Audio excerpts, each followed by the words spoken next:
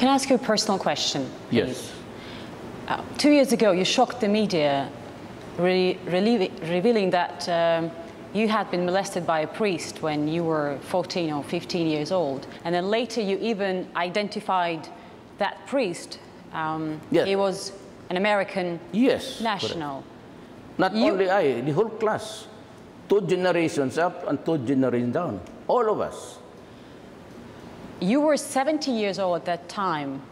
Mm-hmm. Why would you make that confession like more than 50 years later?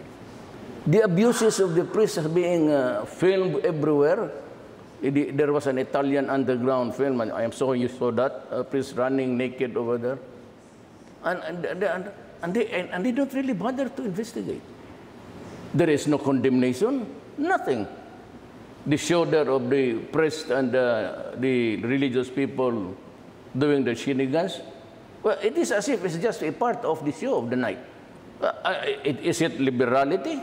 Is it because you do not want to condemn your own countrymen? Or is it because the victims were just natives? Never mind about them. We were considered natives. So and sometimes pictured as apes. Was that important for you that he was an American? Oh, I don't know. I brought it for the first time. Yeah, because I called all the bishops stupid. And they are really stupid, you know that? Because there is a book here which also exposes their shenanigans, and it's called Altar of Secrets.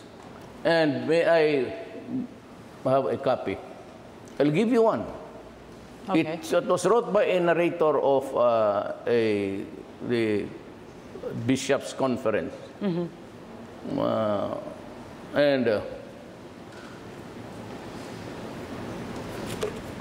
Altar of Secrets. Mm-hmm. Give it to you. Read it, and you will understand how the Thank you. Catholic Church has corrupted this country. Oh, by the way, I believe in God. I really believe in God. I put my destiny in the hands of God. But priests